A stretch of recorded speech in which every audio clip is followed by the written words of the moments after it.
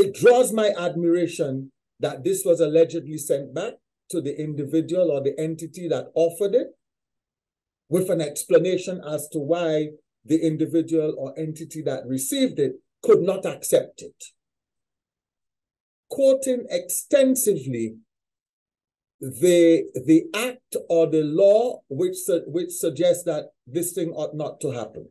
Dr. Damien Greaves, a professor at the St. George's University, is speaking against the backdrop of an alleged receipt and non-acceptance of gifts in the month of December and a large sum of cash from a purported foreign organization to a major organization in Grenada. Dr. Greaves added that if it so happens that gifts are accepted, there is what is called integrity in public life, where a declaration must be made before the Integrity Commission.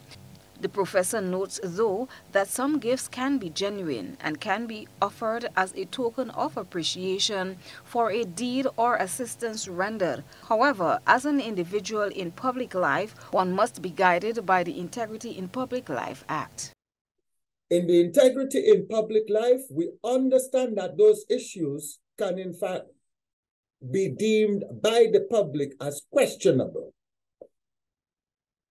And it could be deemed as taking advantage of your position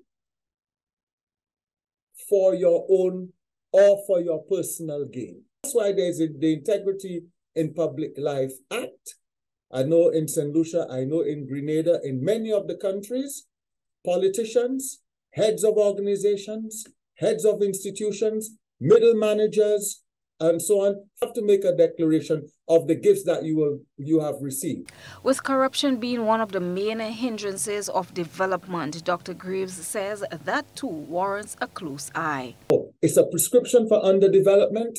It's a prescription for financial, personal gain for individuals, which we obviously have to stamp out. So when we look at the confluence of all of these events, in terms of COVID-19 and climate change and all what is happening around us, we have to also talk about corruption as part of the difficulty that we need to stamp out. Corruption in various entities, corruption among politicians, corruption from heads of state, these things also have to be dealt with. According to the Integrity in Public Life Act, all public officials, in accordance with the Prevention of Corruption and the Integrity of Public Life Acts, shall not accept gifts of gratification. If gifts or gratification are accepted, the officer is required to disclose that gift to the Commission, who determines whether the gift is a personal gift or a state gift. Christina John, GBN News.